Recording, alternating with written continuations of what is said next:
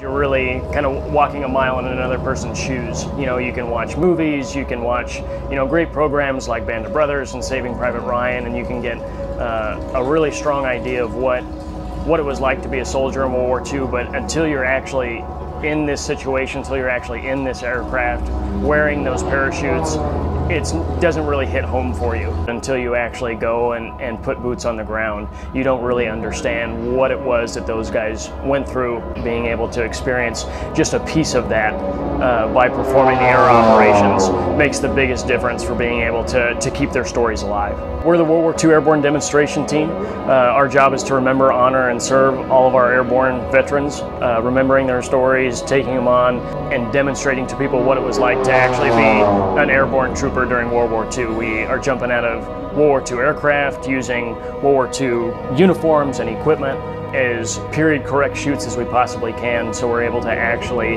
demonstrate what that actually was like to function as a paratrooper in World War II. Hi, my name's Steve Minot. We're right now at the airfield at Camarillo Airport. Right now we're performing an air show, doing an airborne demonstration. So I'm currently serving active duty in the military right now, and this is a chance for me to not only get away, but be with other veterans of my age, and then plus two before me.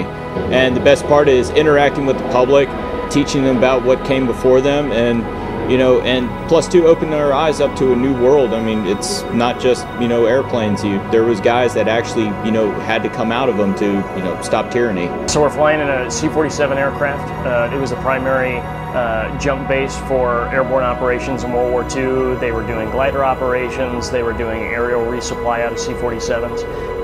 At our facility in Oklahoma, we have two C-47s that we fly out there, so we're actually able to fly and jump in formation. And these are the exact planes. This plane that I'm sitting in right now flew in D-Day, flew in Operation Market Garden, flew the resupply in the Battle of the Bulge, as well as did Operation Varsity at the end of the war.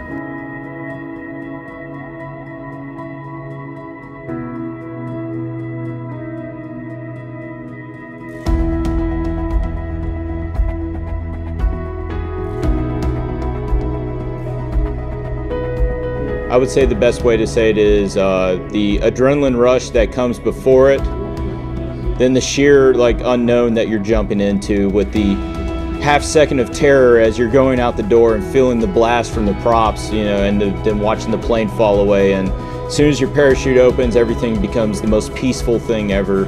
You can hear everything around you, and the world is just right. The whole thing is remember, honor, serve. We're remembering everyone that came before us. We're honoring what they did, and we're going to serve in the best capacity that we can to keep their memory alive.